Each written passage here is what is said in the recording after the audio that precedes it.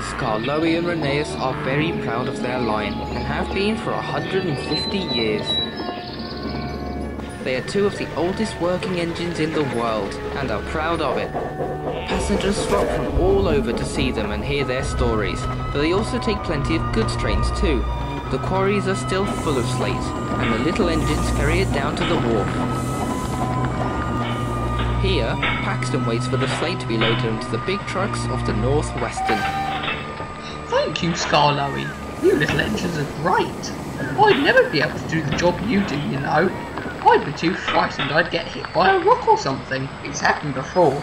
That time I got hit by a, well, rock. And that time that I dented Gordon's boiler. I don't think I have the best history thinking about it. Ah, thank you, Paxton.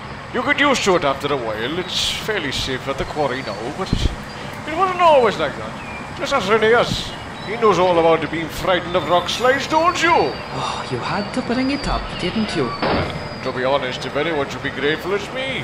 I still remember it all. I don't. Bit confused, actually. Are you here for a while? Ages. Excellent. Story time.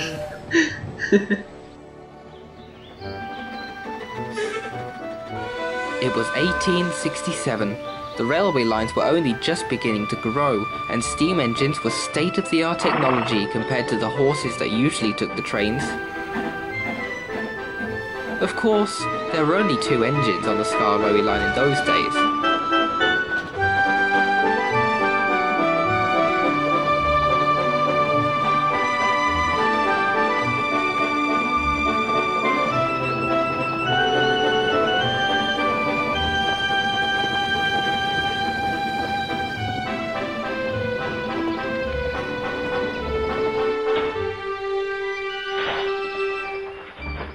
Come on, you.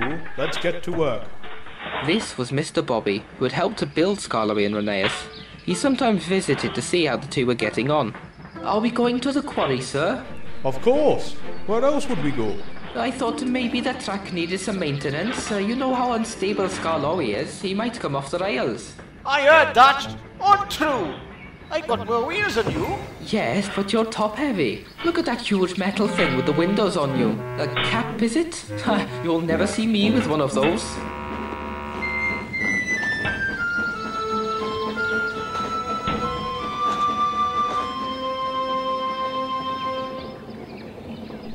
I know you don't want to go to the quarry because you're frightened. You don't have to hide it from me. Oh, I'm sorry, sir. I just can't get used to it. It's much different from being in the countryside like here. All those loud noises and sharp rocks everywhere. The sooner we finish, the sooner we leave. I guess so. Rheneas had a right to be scared. At the quarry, health and safety was not the priority. There were no harnesses, no helmets or high-visibility jackets. Just pickaxes, splintered slate trucks and a huge hill they called an incline. This place is far too dangerous for an engine like me. I'm only small. He chunted around, picking up slate trucks and getting them ready for the journey back. The track in the quarry is covered over with crushed stone, with just the 2 rails poking through the dust. Quite often there's something on the line, but today Rheneas didn't see it.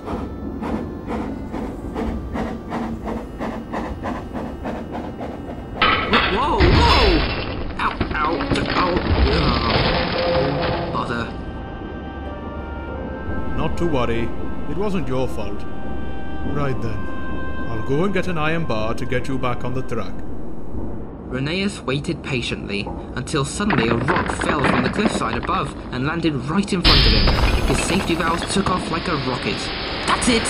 I want to get out! I don't want to stay here anymore! Alright.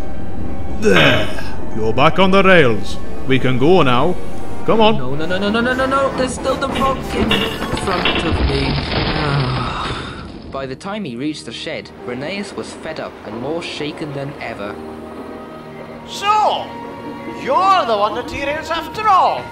Grow some courage, Rheneas. They're only rocks. 6 and stones may break your bones, but fortunately you don't have any. It's not funny. I am not working in that quarry again. And he didn't. Skarloey didn't find it funny then, when he was sent more often to the quarry instead. There was nothing anybody could do to convince Rheneas it was safe.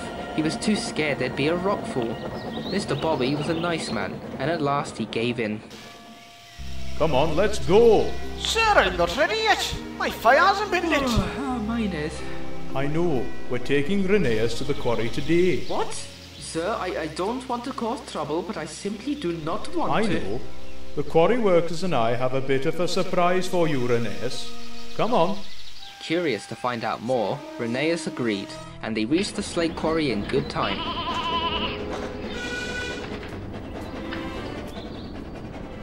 This is for you. It's a blast shelter for engines. You can sit in there when you don't feel safe and be away from everything. Oh, thank you, sir. I'd feel much better knowing that's here. I'll get straight to work. And that was how it was. When he felt cautious at the quarry, Rheneas huddled in the shelter until the workmen were done, blowing up the mountainside and clearing away the rubble. For the next few weeks, both engines worked well together and were shifting more slate trains than ever. This meant that the quarry became busier, but not safer.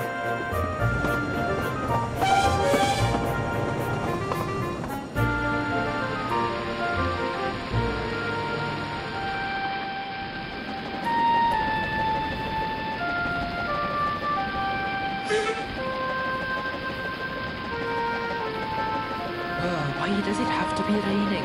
Doesn't matter to my driver and fireman. I can keep them dry. Like you. So you keep saying? Why don't you chuff into your little shelter? That little hut made from rocks, so you can keep away from the rocks. Skarloey was far too proud to ever use the blast shelter, so he didn't. It rained hard that day. It usually did in the British Isles. Most work in the quarry had halted, but the engines were still there to take what slate they could.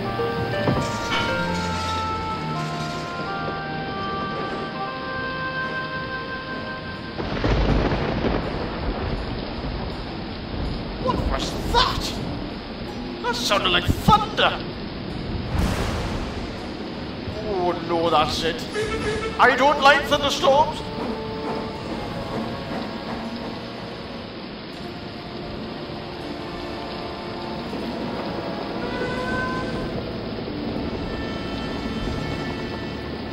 This doesn't seem right. Skarloey, get out of the shed. No way! There's a thunderstorm. I can't. I'm serious, Skarloey, get out of there now. Look, I know this is your shed. You can have it back once the storm passes. You're going to have to get out there before then. I don't think it's safe. Oh, you mean you don't think you're safe? Let me have a turn for once, Rheneas. I'm staying here. My crew have already gone to the foreman's office to take shelter as well. Stop being so afraid. I could say the same to you. Now let's go. It isn't safe in there. Oh, look out, you two!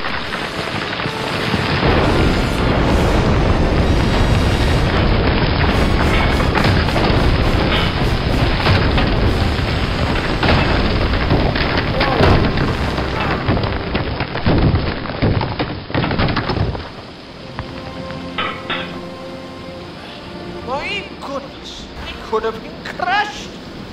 Why didn't you warn me? Maybe I should have left you in there. That was certainly a close one. I am very proud of you, Rheneas. That was very courageous of you. Perhaps it would have been nice if Skarloey had done the same and stepped into the storm. Yes, sir. I'm sorry, sir.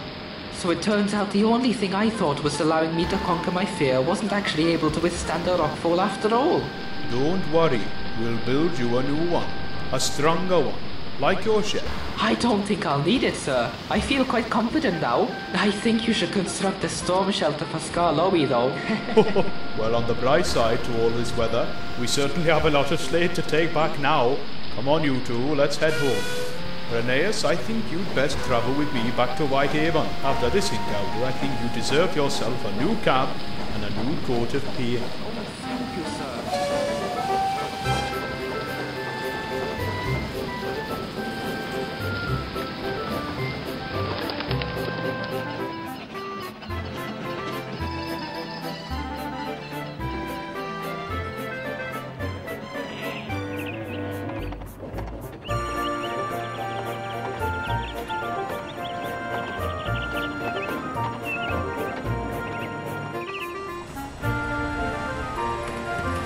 and I was never feared a bit again. And nor was I. Oh, wow! That's so cool! You two are so old. In a good way, though. Ha! Oh, I've probably got to get going now. Thanks so much for the story. Goodbye! Oh, well, goodbye, Paxton. Whoa!